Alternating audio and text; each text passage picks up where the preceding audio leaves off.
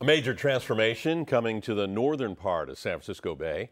KPIX5's Don Ford on a new tidal marsh designed to enhance the bay's ecosystem.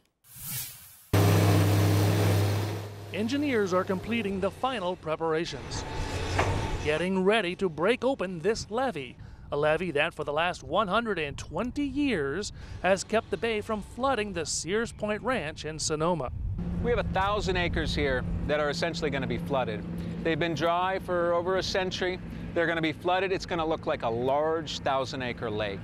Once hay fields, but now soon to be tidal marshland again. But it takes more than just breaking the levee. The once flat fields are now sculpted with these mounds to slow water current, allowing wildlife to return. And not just some little mouse. Species that we depend on commercially. Salmon rear in these tidal marshes. Dungeness crab rear in these marshes. We need them. It's a complex food web. Wildlife like this raptor have already moved in, but it will take days, perhaps weeks, to fully flood. This is what they hope to create. 20 years ago, this too was a hayfield. Now it's a tidal marsh. The public will have miles of new hiking trails. Birdwatching and kayaking will be available.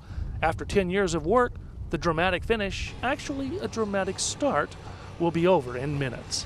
It'll be 5 minutes. They'll take a couple of scoops and in comes the bay.